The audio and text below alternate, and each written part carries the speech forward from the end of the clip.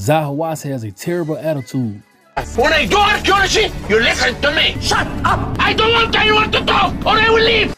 So come May 1st, ZAHI HAWASS will be traveling to 23 cities in the US to promote his Not From Africans tour, deliberately mimicking the Eurocentric Queen's Mary Leferowitz 1990s book tour Not From Africa, only to be stopped in her tracks by John Henry Clark and Leonard Jeffries and was silenced for 3 decades. Just the simple fact that they banned Kevin Hart's Cairo performance only to be able to freely tour the US undisturbed is the ultimate disrespect. But not just that, ZAHI HAWASS is extremely pseudo and changes his geography of the origin of ancient Egypt simply to disassociate it with black people. He believes Egypt started in the Middle East or Lower Egypt, and anyone who challenges his stance will probably get this. To me, shut up! I don't want anyone to talk, or I will leave! So this would explain why just about all of his recent discoveries have been made in Lower Egypt, but Lower Egypt is only 2.4% of the land.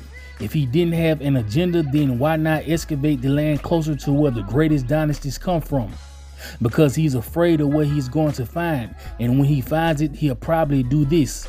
Shut up! I don't want anyone to talk, or I will leave! Most Eurocentric historians prefer to begin their study of ancient Egypt after the 18th dynasty and later periods instead of the first dynasty. This is because during the later dynasties, Egypt began to slowly develop a fairer skin tone due to foreigners intermixing with indigenous Africans. There has been a lot of behind-the-scenes actions to cover up the black origins of ancient Egypt, whether it's creating fake statues or embellishing time periods of antiquities.